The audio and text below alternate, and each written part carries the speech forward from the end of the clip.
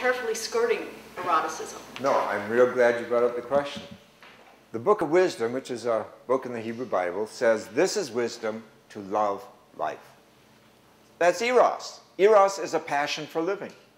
So everything we're talking about is about eros. Now the Christ in John's Gospel, it's not Jesus talking but the Christ talking, says, I've come that you may have life and have it in abundance. So that's eros multiplied. Abundant life. So what you're saying is very real, and I'm glad you're feeling it. Yes, all spirituality is about awakening eros.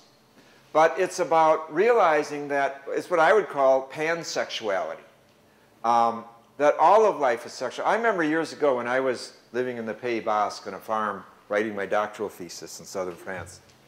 And I remember it's hill country down there, and it's sheep country.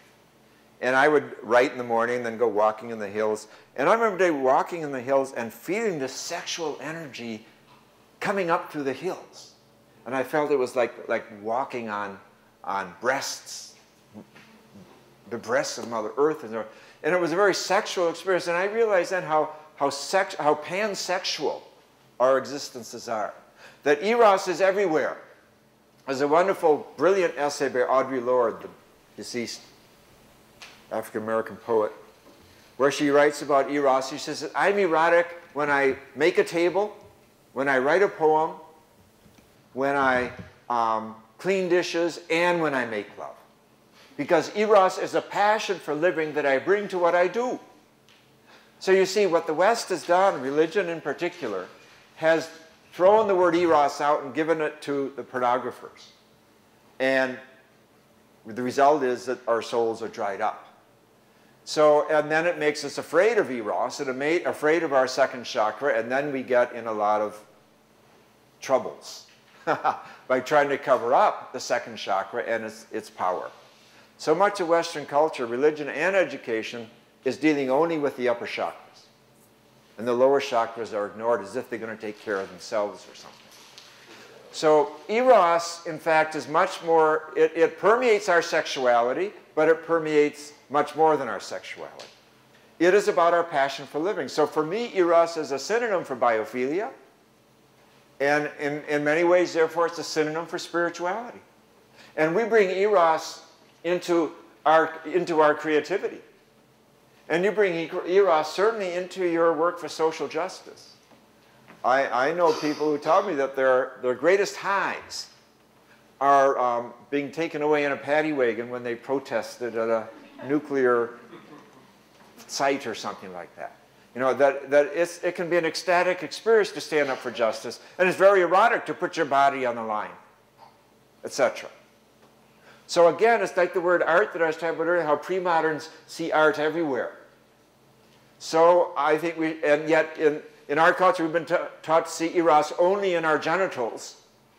But I think eros is, in fact, a profoundly horizontal and democratic experience. And that when you think about it, when you start asking questions like that, you have erotic relationships with animals, with plants, with the sun, as well as with your spouse or your lover, and with your children.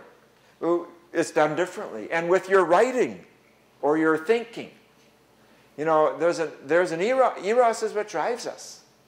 And curiously, surprisingly, the Bible says this is what wisdom is, the passion for living. Now, of course, the Bible also has a whole book about eros and sexuality and spirituality, and that is the Song of Songs. And the Song of Songs, which unfortunately has been cleaned up by a lot of Christian theologians who tell us, oh, it's about Jesus loving the soul and God loving Jesus and God loving the church. Ask Jews what it's about. It's about how lovemaking is a redemption of the Garden of Eden, and it's our thank you for living. So in the Jewish tradition, you're supposed to do two things on the Sabbath: read the Song of Songs and make love. Because the Sabbath is about taking delight in creation, and that's what making love does. So instead of cleaning it up, you see, and taking the sexuality out of the erotic book, it's a profoundly erotic book, the Song of Songs. It's there to remind us that lovemaking is a theophany. It's a mystical experience. It's an encountering of the divine. And you're not alive. Your second chakra is not alive if you don't understand that. Now, that doesn't mean, actually, though, that you cannot be celibate. For example, the Tibetan monks who I heard chant a few years ago up in Michael Hart's, Michael, does he Hart, the drummer? Mickey Hart, yeah, the drummer for the Grateful Dead, up in Sebastopol. He created this studio where the Tibetan monks come to chant. And it's a big room, and I heard them there chanting, and the whole room vibrated. And you know, you've heard these monks chant, you know, they're really into their testosterone. You know, and you realize that these are men who are celibate, who've done something with their sexuality that's very erotic, but it's not the normal, literal genital sexuality eros. They've channeled their eros into sound and into other cells of their body, if you want to put it that way. So eros, I think, is, I'm glad that you brought this up. Absolutely, I'm talking about. And you know, I think this is one of the problems that Ratzinger has too with this. I think he senses that,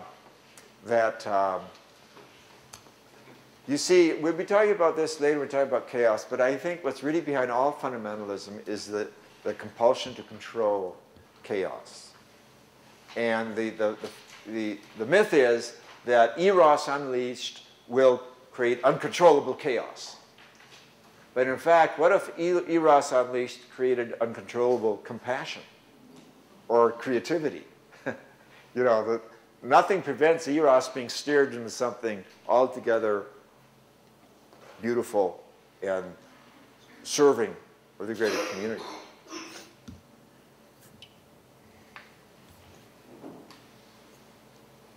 Well, our time's up.